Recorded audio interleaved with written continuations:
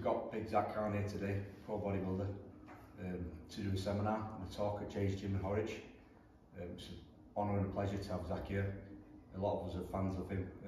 I became a fan myself of watching the Road to Recovery vlogs like you did after you injured your knees, and that's when I got an insight into you as a person and the mentality that you have and what it took to overcome the injuries that you had, which would have ended most people.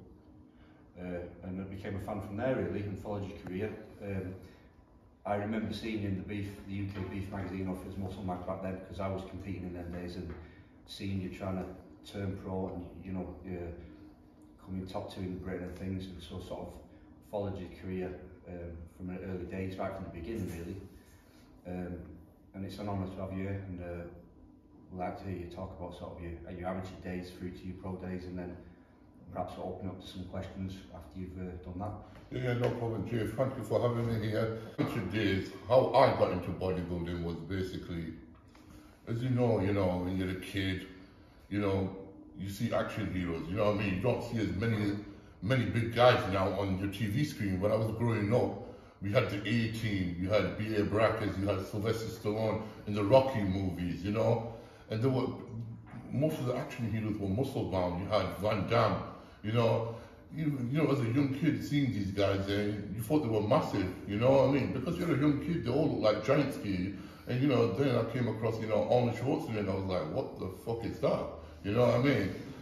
And then, more of the movies you see and you research about it, and it's just something will trigger something in your brain, and you think to yourself, wow, I want to be like that. I want to be like these action heroes. You watch cartoons like He-Man, you know what I mean, muscle-bound guys and stuff like that.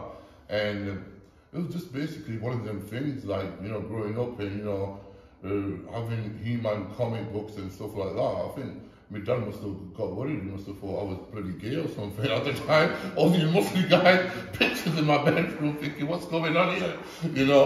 So it was like one of them things, and started off, watching Rocky movies, and I started getting into boxing. So I thought to myself, oh yeah, you've got to do boxing training to get muscles like Rocky, and drink raw eggs. Yeah, quickly spat that out, you know what I mean?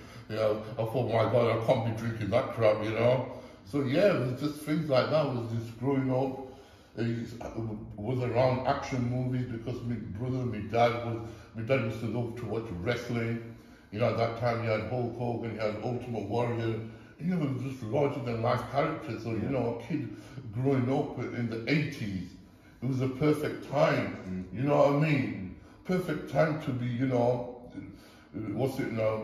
towards that lifestyle of, whether it was martial arts, because Kung Fu movies were big at that time, you know what I mean? You had Jackie Chan, Bruce Lee movies, it was just crazy. There was so much sports going on. I remember like 1 week I used to go boxing. I used to get bored of it a couple of months later, then go karate, get bored of that a couple of months later, go Kung Fu, go Thai boxing. There were so many different sports to do, I remember like I did a tour in America and everything, come back home and started training again.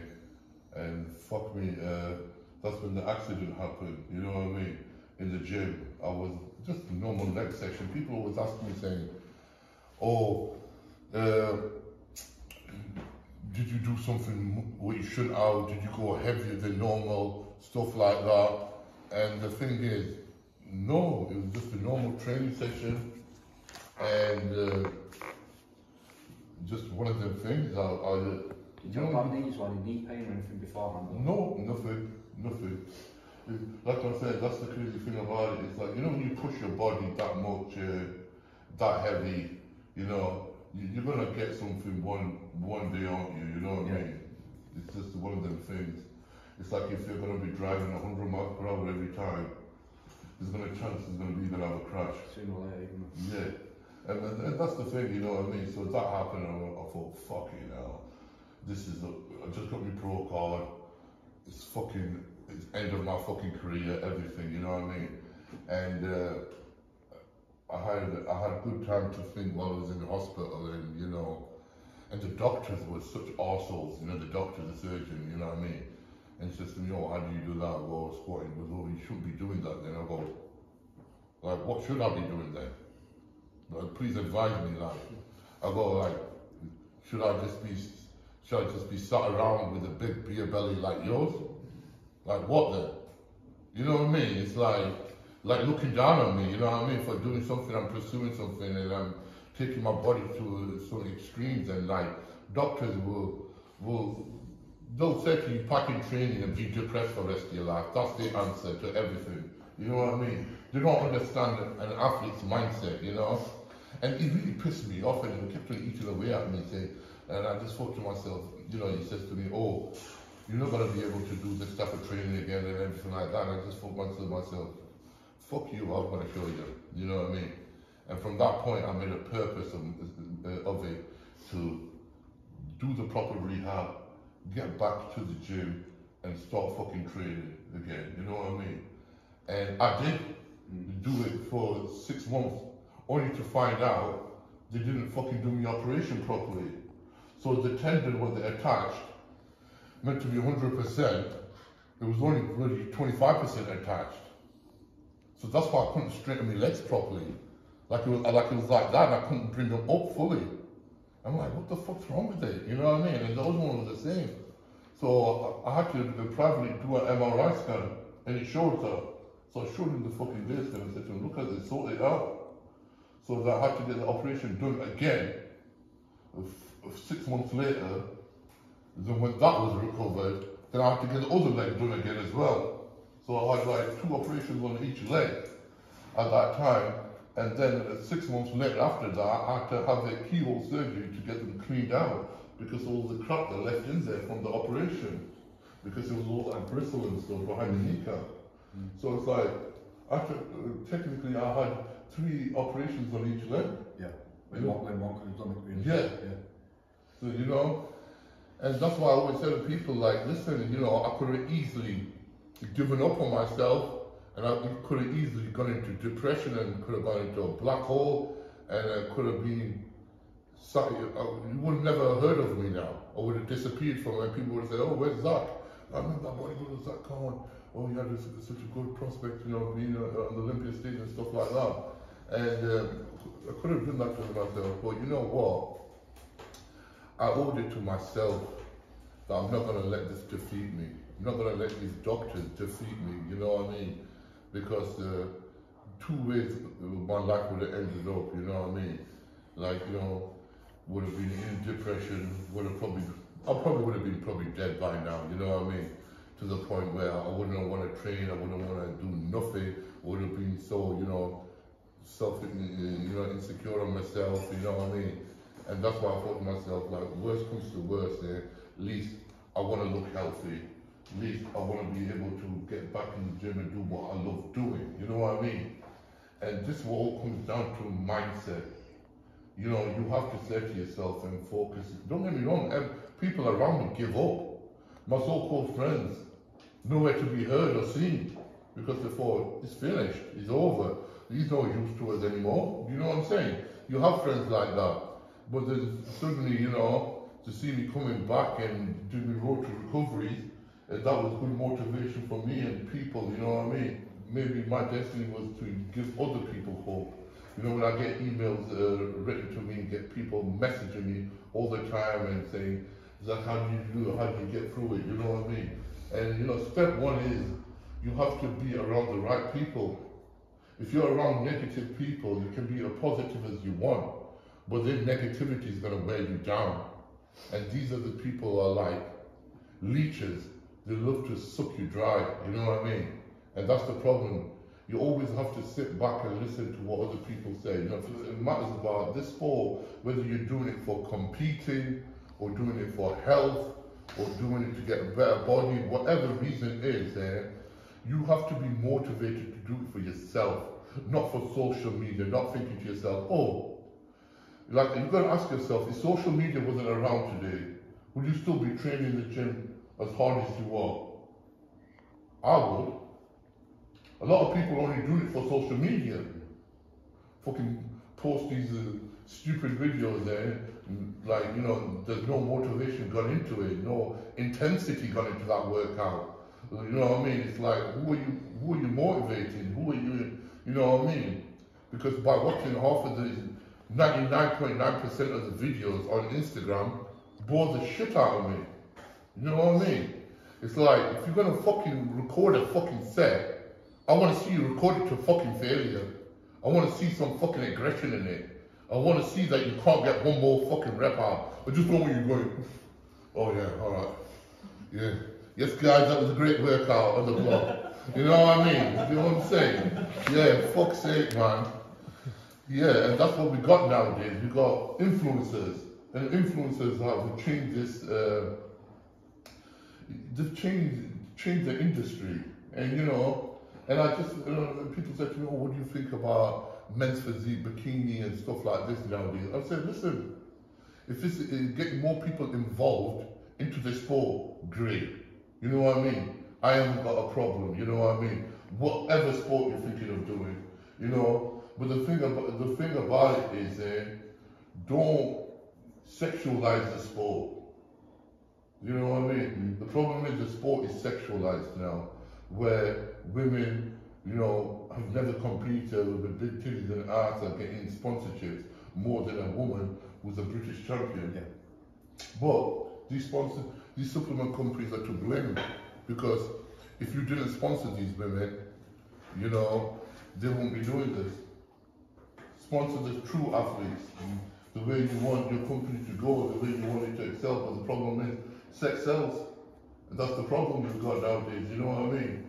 And it's all about that, and that's the problem. You've got social media guys with six-pack, you know what I mean, who do my OnlyFans and shit like that, and you know, they promoting our sport, you know, and so like, you know, that's why, like, you know, bodybuilding is like the porn industry. Everybody's fucking everybody, you know what I mean? And that's the sad truth about it. So, you know, some young people are following a certain person or a certain girl, and they're thinking she's a real athlete, but she's not. She's just sexualizing herself, you know what I mean? And these young girls are looking up to these girls. And the real athletes, they're not. Because they're not the ones who are getting the likes, because they're not showing titties and ass. You know what I mean? With a tub of protein between the tits or something. You know what I mean? But that's the way it is, you know what I mean? Like, you can't hate the people for doing it. I don't hate the people for doing it. It's the companies who are sponsoring it. Doesn't mean, you know, you've got to train to compete. You've got to train to better yourself.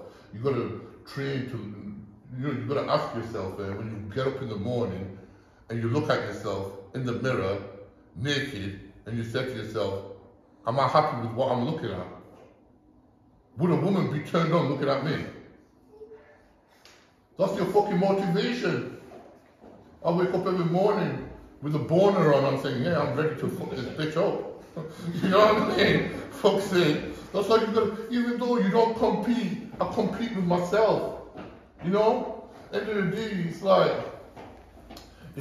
this, like when you look after yourself as an older guy, you know, it's better. You know, somebody looks older, they look well. How many younger girls fucking fancy older guys? Do you know what I'm saying? It's just a bonus. Your body is your temple, you know what I mean?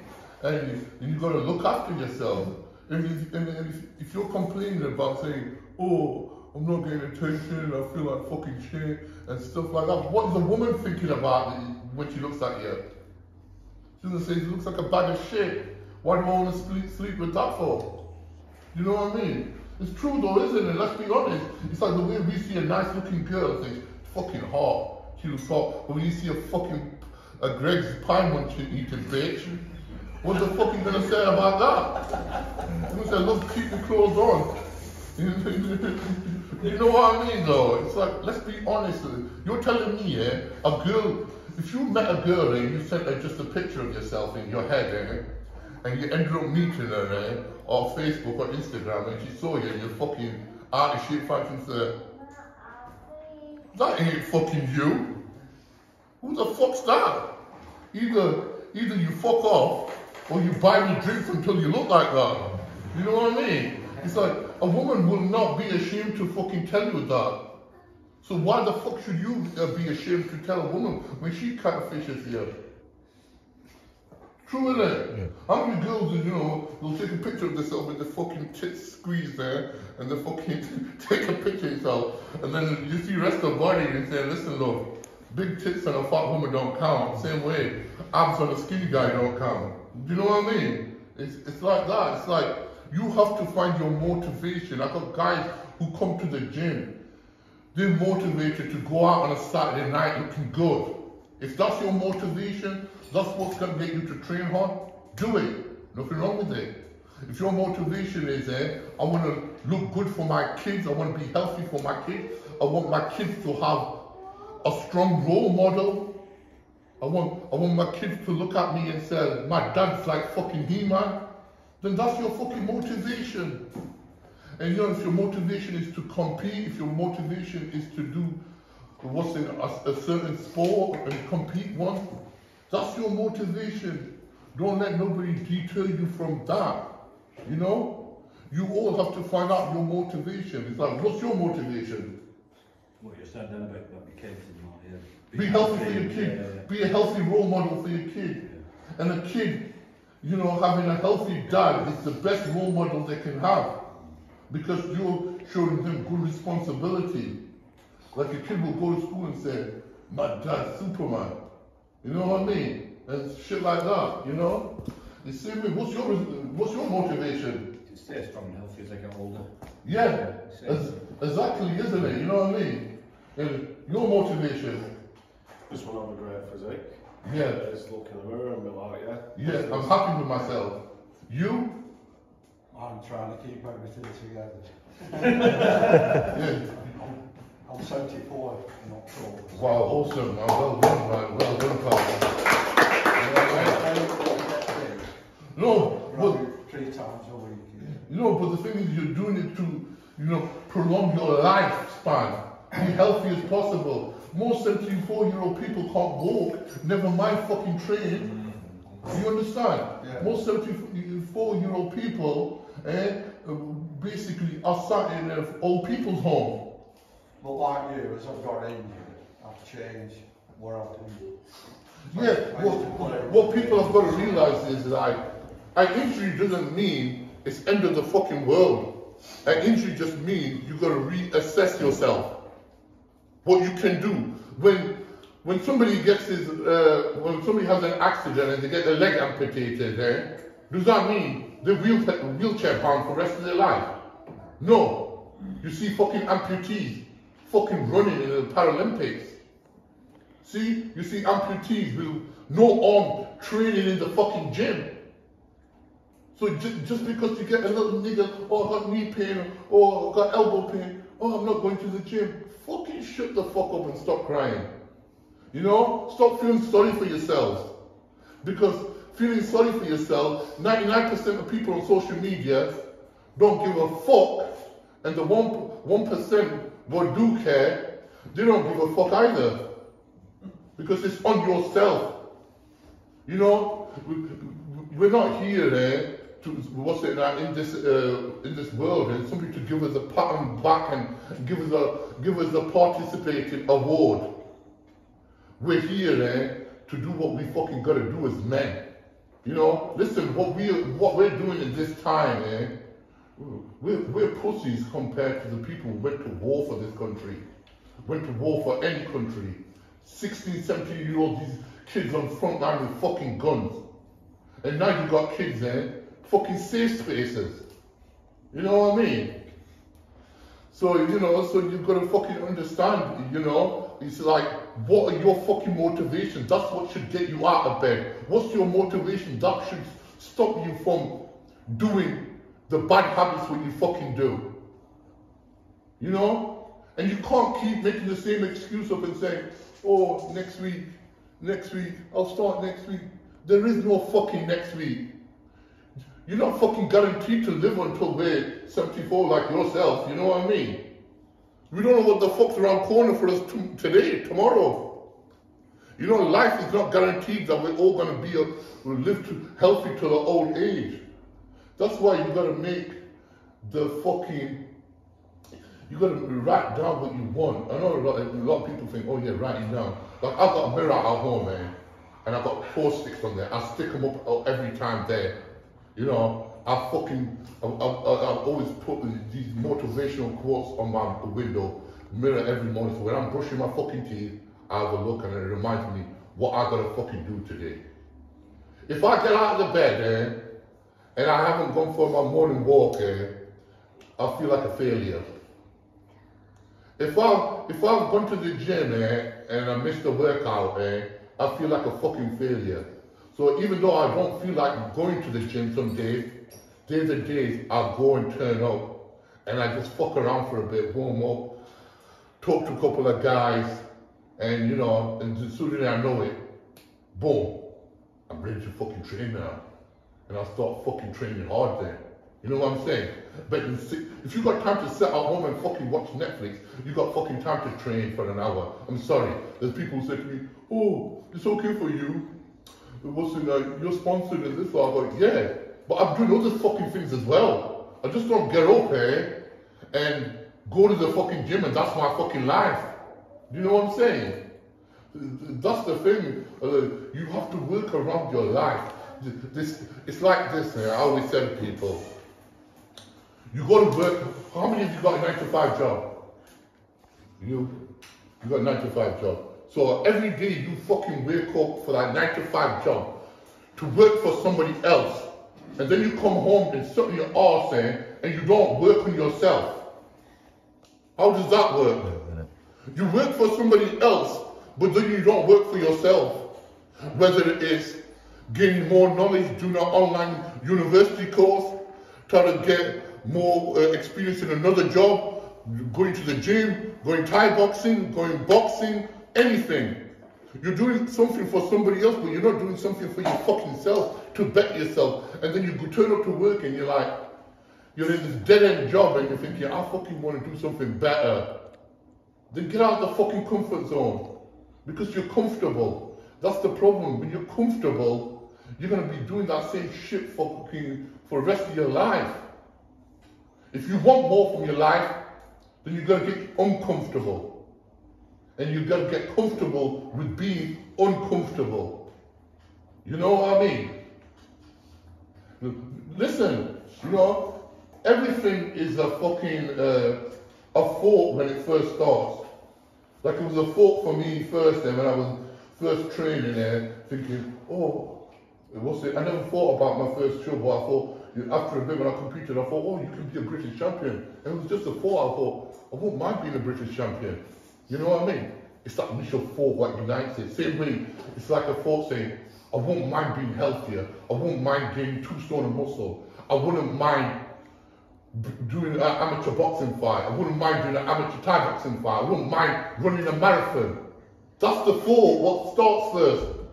And that's got to be the igniting factor for you to get up and go for something. Like for you got a gym, you said to yourself, oh, I won't mind upscaling one day. How are you going to upscale? Like what you're doing today, bring somebody into your gym, talk about stuff, bringing people in from industries, you know, for your gym customers to say, you know what, this guy looks after us, gives back to the gym. It's not like some gym owners take, machines are broken, cables are gone, they're not fixed for months. All they care about is your money and offer on weekend. You know what I'm saying? And that's it. True gym owners give back to the gym because you know it's an investment. And when you invest in yourself and you invest in your business, it comes back tenfold. You know what I mean? Stuff like that. And that's what you have to realize. You've all got that motivation in you, but you need to know what your motivation is. You know what I'm saying now? Yeah? So like what do you come to the gym for? Just want to stay healthy, strong and healthy. Yeah, and what made you start? Oh, joint forces. So yeah, good. And you just want to carry on and do what you want to do. And you know, you get that buzz in the morning, you want to come to the gym. Oh yeah, always, yeah, you love it, yeah, it becomes a lifestyle, you get addicted to it, you know what I mean? Like, what about you? Yeah, just healthy and look as good as the 74-year-old over there. Yeah, that's what I mean, you know? When a 74-year-old man is sat there and he's looking like that, you ask yourself, fuck me, I've got a long way to go, you know? And then that's the thing, it's like, you know, you've had a good life, you know? Yeah, and your brain's still working. Most people your age. Yeah, I'm handing these machines. Sorry? I'm handing these machines. Oh, is he handyman here? For us, yeah. Oh, wow, awesome. You know what I mean? Great, you know? That's what the gym's about. You know, you get different people coming into your gym and you don't know what their backgrounds are. And everybody is here to help each other out. You know? Like, I can offer somebody, you know, somebody comes to me for a diet plan. The first thing I say to the person when they come to me for a diet plan is, for 1 week, write down what you've eaten. And you know how many people don't come back to me after 1 week? Me asking that one simple task. A diary log of your food for 1 week. You know how many people come back to me? Can you guess? Sorry? Out of 10 people, how many come back? One. Because everybody wants it easy. Why should I tell you what to eat when I don't even know what you're doing yourself? If I can't just give you a diet what I think is going to be right for you. Because I don't know what you're doing. I don't know what your job is. Have you got a manual job? Have you sat down on your arse all day? Are you unemployed? So just on them 3 bases, I know one person is more active, so he'll probably need more food than the other person who sat on his arse. What's your favourite body part to train? Sorry? Favourite body part to train? If you've got a favourite body part to train, you're not fucking training hard enough. I fucking hate every body part. I hate every fucking body part, honestly. Don't get me wrong, when I was younger, like, I train arms and chest. But as you get older and you're more advanced in bodybuilding, you fucking hate them all. Honestly. Like, because that much painful and that much effort, you know, it takes. You shouldn't be enjoying any body part, you know what I mean? So it doesn't matter whether it's legs, back, arms, whatever. They're all a bastard, you know what I mean? You mentioned before about the mind being the strongest muscle.